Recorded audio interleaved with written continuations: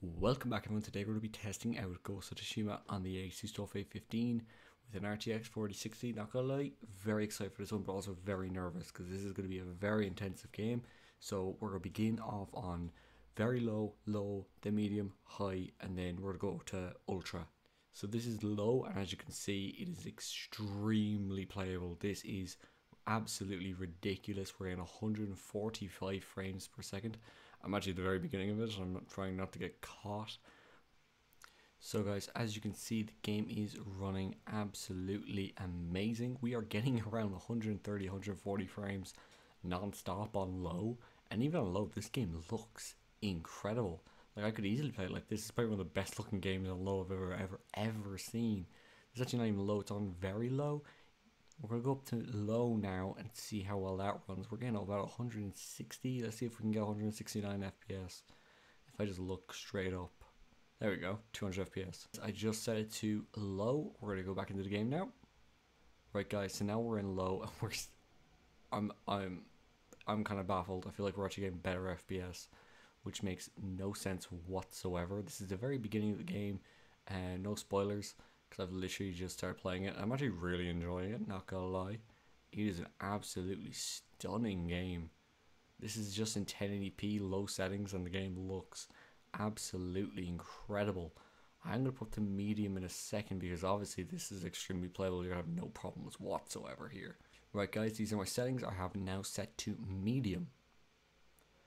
This is now a medium, and as you can see, still no problems whatsoever. This is absolutely nuts. I did not expect it to run this well. 140 frames, still no problems. This is probably one of the best games to play on the laptop. I honestly thought this game was going to be way more intense. Now obviously we haven't gone. Where did your one go? Oh, I think she went down here. Ah, grand. But yeah, no, this looks insane. Very dark in here, obviously not much going on, but still running really well. Right, so now we're in a more outdoorsy area, and as you can see, still running at 150 FPS on medium. Let's go to high. Guys, I'm going to change it to high now, and as you can see, we are getting still 120, 130 FPS, so there's a bit of a nudge. We haven't even tried ultra yet. I'm very, very excited to try ultra. Right guys, the game is now on very high, which is essentially just ultra. So here we go.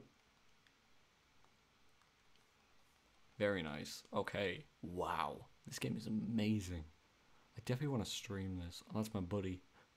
She helped me live, so I won't attack her. I won't kill her. I kind of want to just walk around and just show you the world. We are getting 100 FPS on very high on the ASUS TUF right now. GPU seems fine. CPU seems fine. The shadows and lighting in this game are absolutely stunning though. Wow. I just want to like take it all in. Alright, let's run down here. Can I fight these guys? Wow, this game is absolutely... I love the grass. Even the cutscenes on Ultra are running so well. We're literally getting like 90 to 110 FPS non-stop. All this fire physics going on, all this lighting, and the game is still running absolutely insane. Alright, let's fight this guy. And dead. Oh, very, very nice. Can we fight another guy? Is he? Yeah, he's a bad guy. Easily. Alright guys, that's the video. If you did enjoy it, please do leave a like, subscribe, and comment below. I'll see you in a couple days with Hellblade 2.